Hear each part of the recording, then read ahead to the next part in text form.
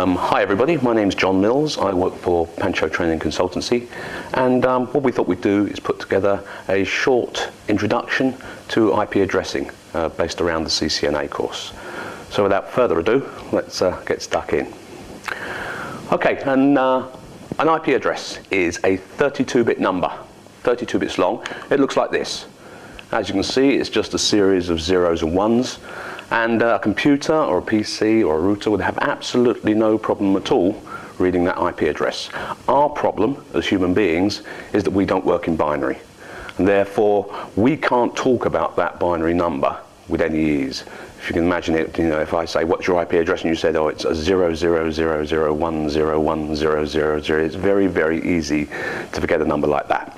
So the first thing we have to do in order to be able to talk about IP addresses is represent them in some format that we can understand. So what we're going to do is we're going to take that 32-bit number and we're going to cut it up into 4 8-bit chunks. So it looks a bit like that. So instead of just having one great long 32-bit number, we've now got 4 8-bit numbers. And then what we're going to do is we're going to represent each one of those 8-bit chunks with a decimal number. Now it's much easier to convert an 8-bit number into decimal than it is a 32-bit number. So let's see how we do that. Okay, there's the first 8-bit chunk. As you can see, it's 4 zeros followed by 1010. And if we put our little conversion chart down there, ranging from 1 to 128 with different bit positions, you can see that we've got a 1 in the 8-bit position and we've got a 1 in the 2-bit position. And if we add the two together, 8 plus 2, we get 10 decimal. Okay, that seems to be working. Let's try the second octet. There's the second octet, the second 8-bit chunk. As you can see, we've got 3 ones set on this one in the last 3 bits. So if we convert that back into decimal using our same chart, you can see that we've got a 1 in the 4-bit position, a 1 in the 2-bit position, and a 1 in the 1-bit position. If we add those 3 together, we get out 7 decimal. Okay, let's just do the same thing with the last 2 octets. So there's the third octet. As you can see, we've just got a 1 in the 4-bit position and a 1 in the 1-bit position. If we convert that into decimal, we get out the decimal number 5. And finally, the last octet, just got a 1 in the last bit position. That equates to a single 1, so we've got a 1 decimal when we convert that back. Okay, so let's put the whole thing together.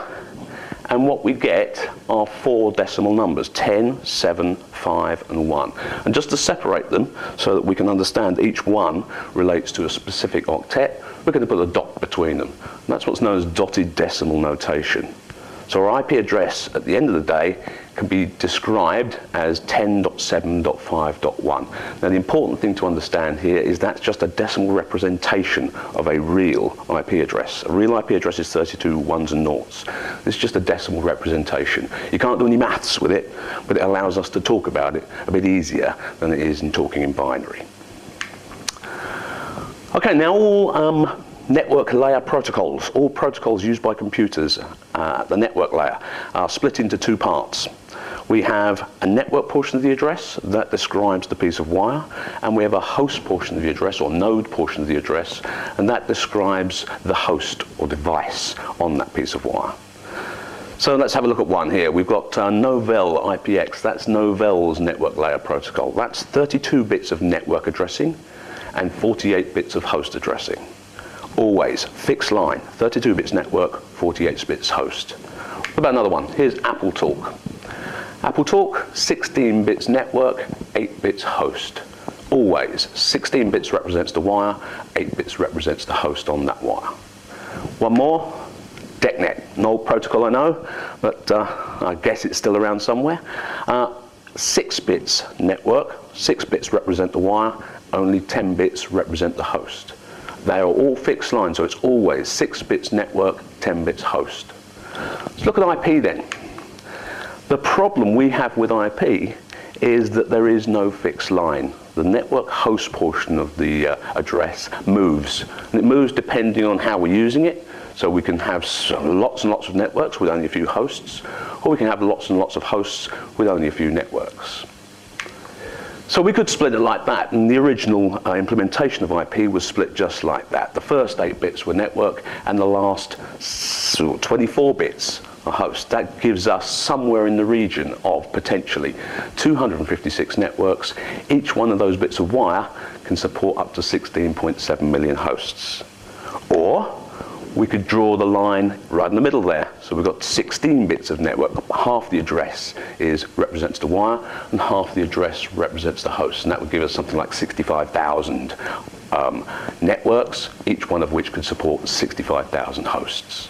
Or we could take the network portion right down to the right-hand side here, and you can see that we could have 24 bits of networking with only 8 bits of hosts, and that would give us something like 16.7 million networks, each one of which only supports 8 hosts. Okay, so back in the early days, way back, somebody decided that that's how we split them up. And what we do is create different classes of address. And the first class we're going to choose or create is something called a Class A network. And the Class A network consists of 8 bits of networking space with 24 bits of hosts. And that gives us potentially 256 networks, each one of which can support 16.7 million hosts. So we'll give these to the big companies, the huge companies, the IBMs of this world, the Hewlett-Packards, the US government. They'll all get a Class A address. For medium-sized companies, we'll give them what we'll call a Class B address. Class B address consists of 16 bits of networking space with 16 bits of host space. That means we've got 65,000 odd of these Class B networks, each one of which can support up to 65,000 hosts. Okay, how about small companies? They get a Class C address, and the Class C address is essentially 24 bits of the address represents the network, and only 8 bits represents the host.